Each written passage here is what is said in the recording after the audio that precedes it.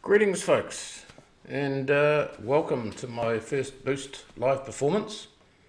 I can't see myself, but that's okay because I can't see you either. Some of you have come a long way to be here. We've got people from the Gold Coast, Melbourne, Sydney, Christchurch, Torbay. Thank you so much for coming along. Also special thanks to Ella and the team at Boosted for hosting this event, and of course I'm not the only one streaming this Anzac weekend. There's some awesome talent also that have been performing: Black Grace, Don McGlashan, Bryony Matthews. So yeah, pretty amazing.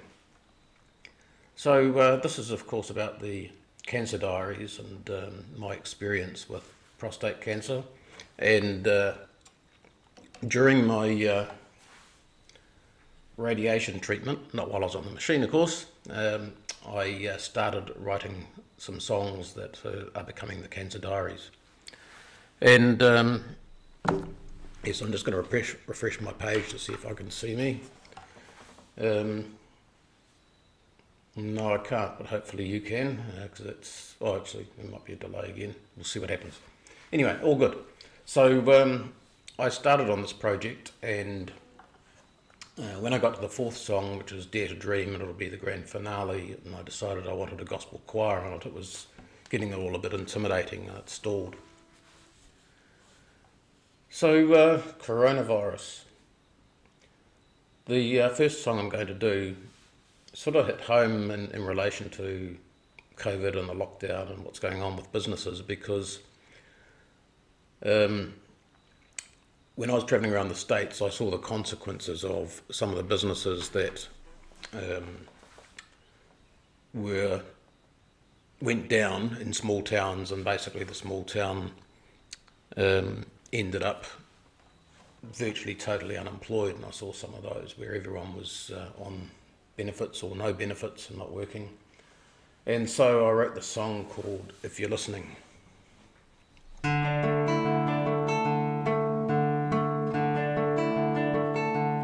There's a young boy on the corner sitting on a garbage can. His red-rimmed eyes are looking at the sky.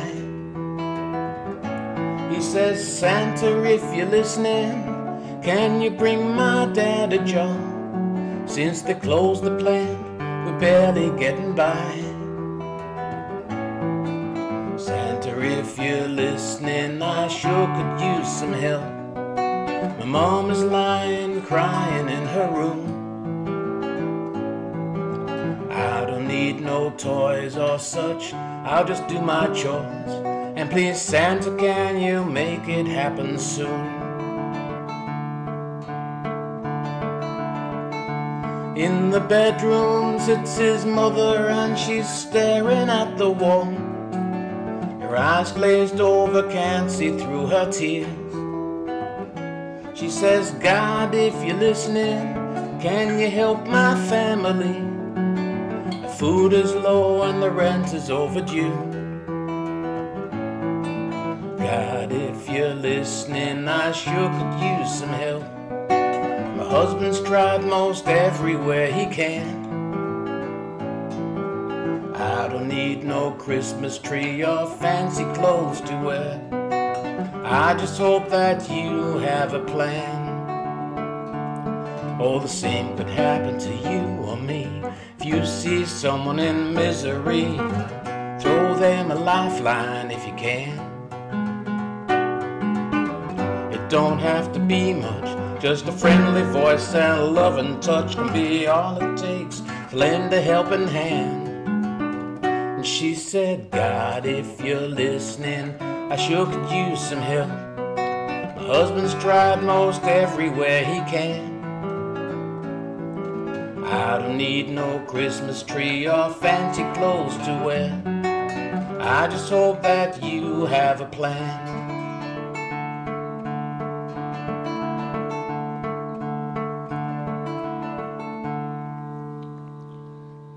So I'm operating on trust here because I can't see you. Oh, look where you are. You could have got dressed. I would have appreciated that. Yeah, no, seriously, I can't see a thing, but I'm confident in the team that you're all there. So a lot of my treatment was easy. I just did as I was told. Went to work most days. Occasionally I might get a few kilometres down the road and decide that I really wasn't with it. And sometimes things got a little bit frustrating. I have to have a sip of my water and honey here. I've been singing too much, so I need to line the throat just a little bit.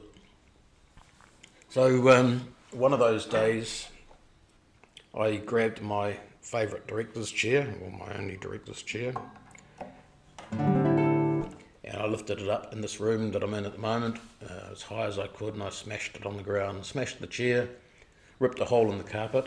I won't go over the discussion that happened after that, but that resulted in this song called If I Could Turn the Tables.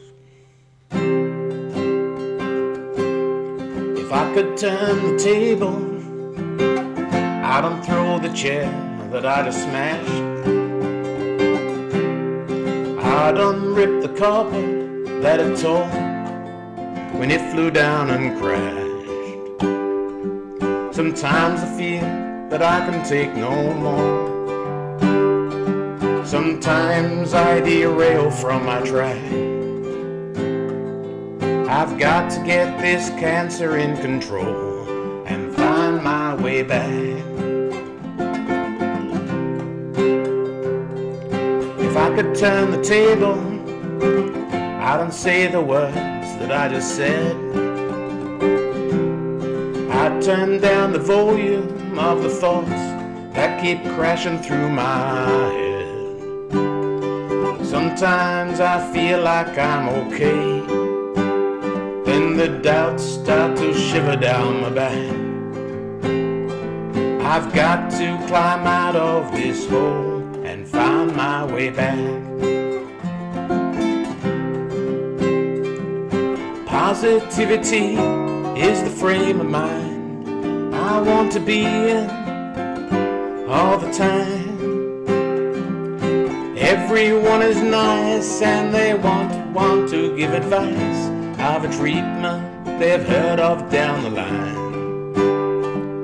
If I could turn the table, I'd unthrow the chair that I just smashed. I'd unrip the carpet that it tore when it flew down and crashed. Sometimes I feel like I can take no more. Sometimes I derail from my track. I've got to get this cancer in control and find my way back.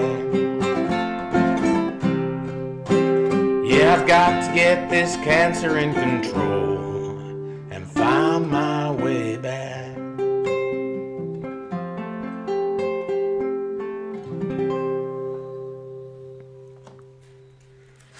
Okay. So there's another interesting thing that happened to me during this experience.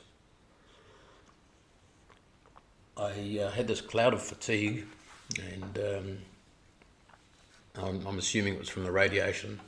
And also I stopped producing much adrenaline, which is really interesting. So I'd be on the motorway and someone would slam on their brakes in front of me, and I'd slam mine on because I had good reactions, but I didn't get that thump, thump, thump of the heart that brings out your fight or flight instinct. We used to spend weekends, long weekends like Anzac weekend, this weekend, up at Mangawhai with very good friends, and we decided that we'd go out ocean kayaking. I used to ocean kayak back in the day myself, and had my own boat, and so I knew what I was doing, but yeah, lacking in energy. So we're out at Mangawhai Heads, and we were going to cross the estuary to start off, and there's quite a strong current. There were fizz boats going up and down, and so we headed off, and I was being dragged more than moving towards this very large catamaran. I was heading for the centre of it between the two pontoons, and so I was paddling like mad, and then just as I thought I was getting somewhere, this large launch came past, probably doing more than the 5 knots they were supposed to, and I canned out. So I'm lying upside down in my kayak and looking around, all very interesting, no adrenaline, and I thought I'd better get out. So I pulled down the spray skirt and kicked myself out. I didn't have the energy to get back into the kayak in the water, so I swam to shore and dragged it with me. And then I found that I couldn't find the words to explain what had happened to me. I couldn't think of wake or current, and that was really weird. So that resulted in this song called Who Stole My Words. Now what you're going to hear is quite different to, I think, what the finished product's going to be like. I think it's going to be quite jazzy. It's going to be a bit of a sort of a Rufus Wainwright sort of sound with a bass with a nice offbeat. So it'll be quite different, but you'll get the idea anyway of the concept.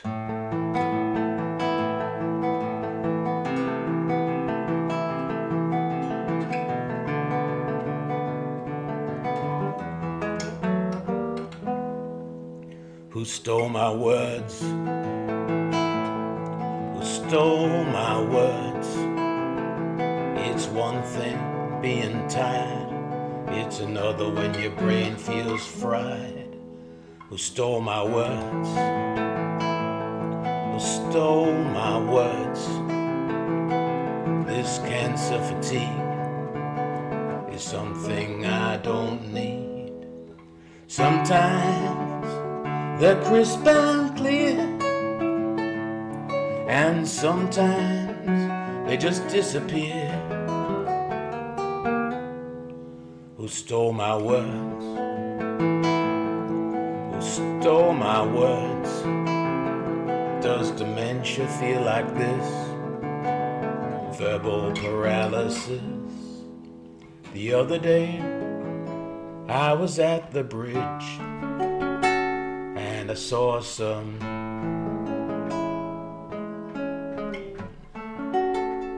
I tried to tell you, but it was in vain. I knew what it was, couldn't say its name. Sometimes they're crisp and clear, and sometimes they just disappear.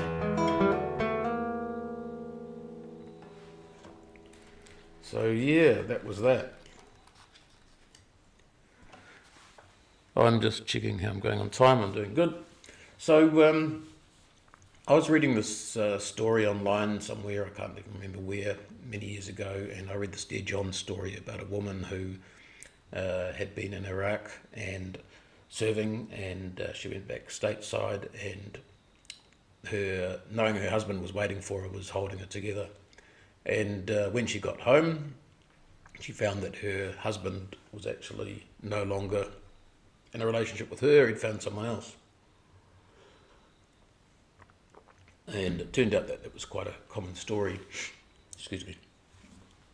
I visited a whole lot of military blogs, and spoke to people that were serving over there. I donated songs that could be played royalty free for them. And on a trip to the States with my daughter Trace, I went to play in a biker-friendly bar in Florida. It was a bar a bit like Coyote Ugly, the bar in Ithaca, if you saw that movie. Sawdust on the floor, a whole load of Harleys out the front, and yeah, it looked sort of really impressive, but a little bit intimidating as well. And I performed the song, and after I'd finished the song's called Another Stretch in Iraq. And after I performed the song, these three big burly 6 foot something blokes came up to the stage, and one of them had tears in his eyes, and I thought, should I've offended someone? I'm in trouble. I'm about to get smacked in the middle of nowhere in Florida. And but no, they said it took them right back to Desert Storm, where they'd served, and one of them was saying that his son was heading off for his first tour in theatre in a couple of weeks in Iraq, and yeah, they really liked it. So I'm glad that I was able to do the experience justice. So this is Another Stretch in Iraq.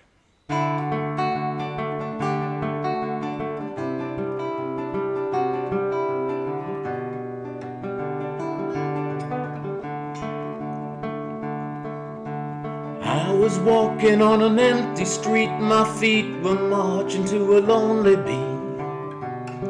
I had you on my mind. I kept on walking, though my feet were sore. There was no procrastinating, I could take no more. I wanted to leave you far behind.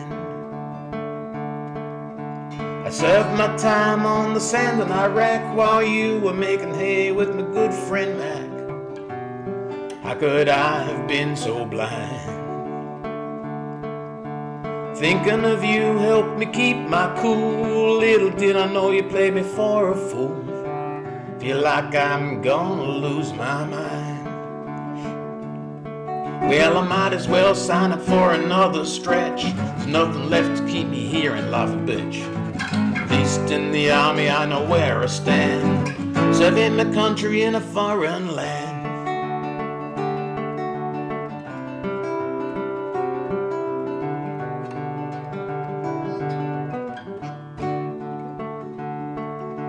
Sitrep says it's all haywire, it's home where I got shot by friendly fire. I'm going back. Home is where I thought I wanted to be, and I'd rather have a Bradley and an MRE, even in Iraq. It's a strange old world we're living in. Don't know who you can trust, don't know where to begin now. Gonna live my life one day at a time.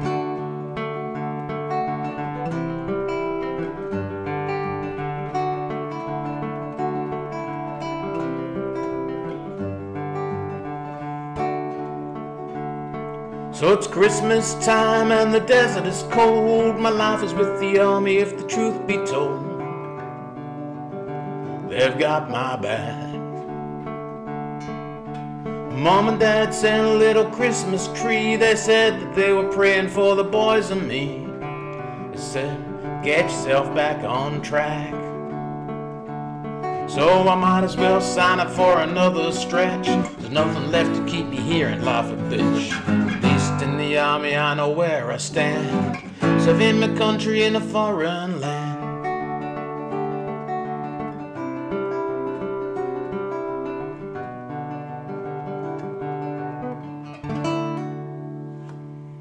Another stretch in Iraq.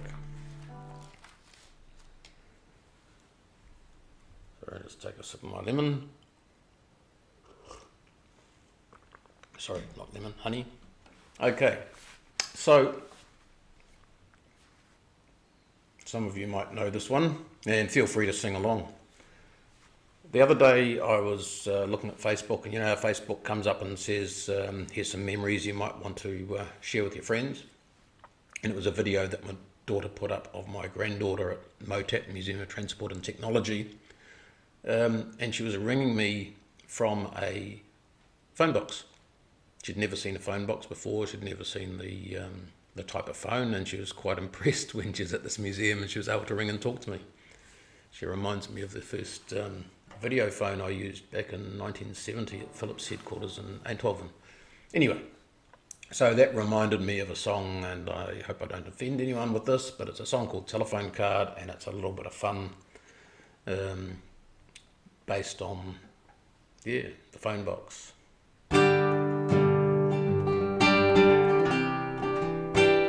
Seriously, you can sing along with this.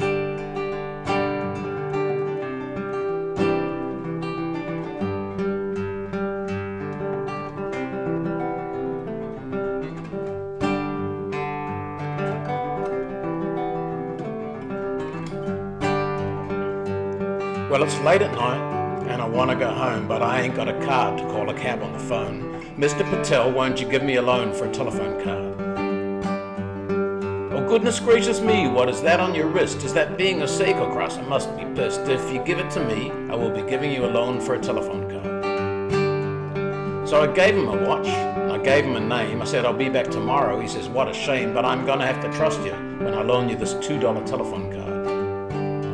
And you can't buy food with a telephone card, just some borrowed time on the telephone line. 20 cents a minute, how many words can you get in before you're talking to yourself. Life is mighty fine with a telephone call. I'm in high regard with my telephone call. 20 cents a minute, there must be something in it for you and me.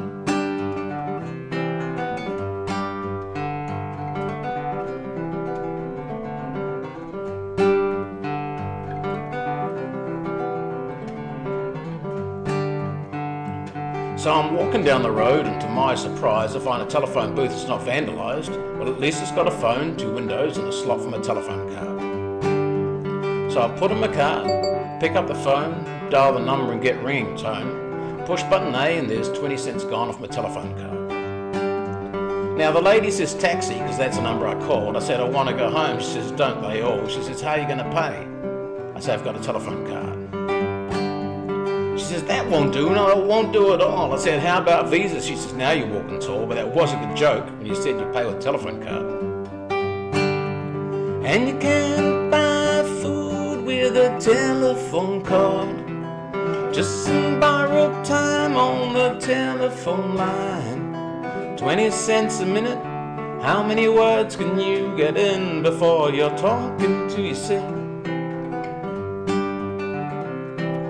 Life is mighty fine with a telephone call. I'm in high regard with my telephone call.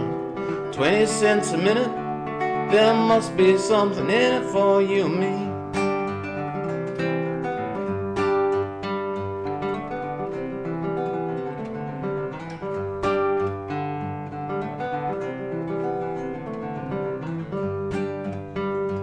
Well, she sounded kind of nice, so I asked her name. She says, be back tomorrow. Oops, I'll try that again. Well, she sounded kind of nice, so I asked her name. She says, I'm not telling you because I know your game. She says, hey, big spender, you can't date me on a telephone card. I said, listen here, lady. I was being polite. I'm standing here alone, the stars are shining bright, and you wouldn't have a chance to talk to me tonight without my telephone card. She says, maybe you're right, perhaps I got it all wrong. I said, lady, let me tell you, I won't string you along, but won't you pick me up, because there's more to me than my telephone card. She says, maybe you're the man that I've always desired. I said, hurry right along, because I don't want to get tired, and that was round about the time my $2 expired on the telephone card. I could almost hear you. Okay. I'm going to do this. All right. Residents at Muriwai Beach are getting a bit worried about. Sorry, just looking at how much time I had there. Beginning a bit worried about people with COVID when we go down to level 3, that they're all going to flock down to the beach. And I was thinking, yeah, well, that's a pretty big beach, you know. It goes for miles, and I don't really think it's going to be that much of a problem. But it's a great place to go for long walks and clear your head.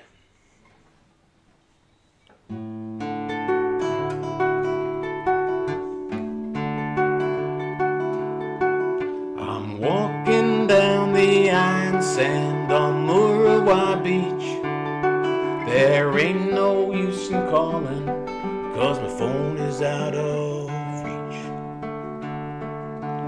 Bitter words were spoken, we were both on attack, and once they've left your lips, it's hard to take them back. And I don't even recall what we were fighting for, but it must have seemed important at the time. Now I'm all alone between the sand dunes and the phone, and I'm wondering what'll happen down the line.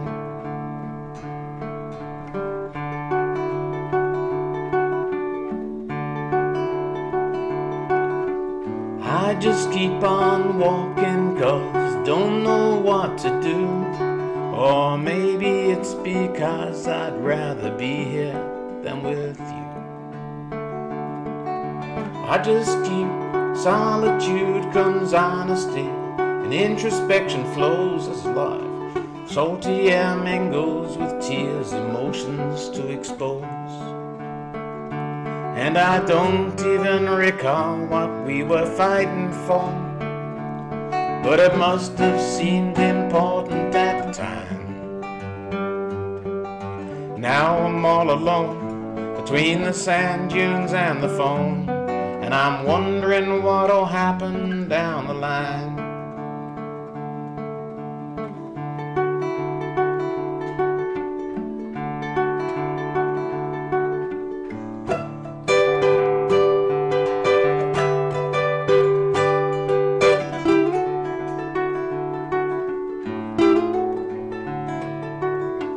I come up to a junction where a dirt road meets the shore. Do I want to start heading back? Shall I go for more? I can't walk forever, it's the ending of the day, and I don't want to lose you, but we can't go on this way. And I don't even recall what we were fighting for, but it must have seemed important at the time. Now I'm all alone between the sand dunes and the phone, and I'm wondering what'll happen down the line.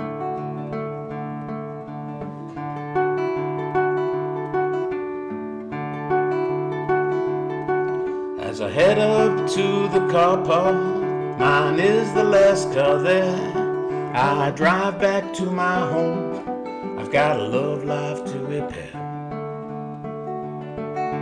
I don't know what I will say, don't know what I will do, but I do know that it's time for me to come back home to you. And I don't even recall what we were fighting for, but it must have seemed important at the time.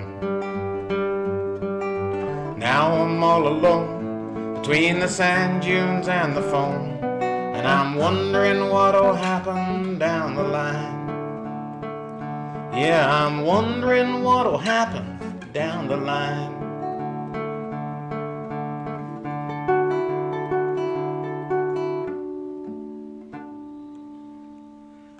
This time's gone a lot faster than I expected. I had promised a COVID-19 parody, and I'm not going to have time to fit that in. So what I'm going to do is I'm performing again next week, same time, same place.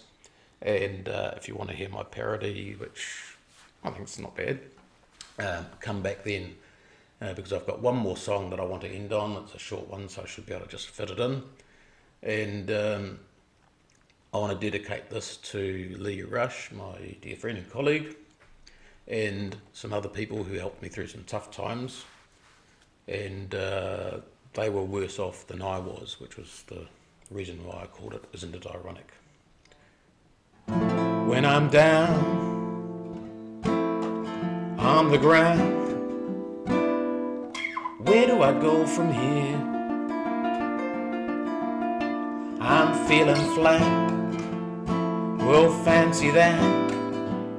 I'm feeling sorry for myself. I ought to feel ashamed. I get another day. Others aren't so lucky. But my friend says in the morning I put on my face, wipe away my tears. You don't see me then. I need to fight with all my might, put on a happy face, take off that frown, bringing others down, impact my fate. Isn't it ironic? The people you use as a tonic are worse off than you. But my friend says in the morning I put on my face, wipe away my tears. You don't see me then. I've trained myself, sometimes it works. I paint a picture that heart to the hurt. Well, I do believe my time's up. I want to thank you all for coming. You've been an awesome audience. And there's nothing a songwriter likes more than when people listen to their lyrics, because that's obviously when I'm giving from my heart to yours. So thank you very much. If you enjoyed that, please tell someone. I believe that this might be visible on my site during this page for the next week or so. And next Sunday, I'll be here again for half an hour, and I promise I'll do that COVID song and some others that you may not have heard, and I'll look forward to seeing you then. So yeah, on the way out.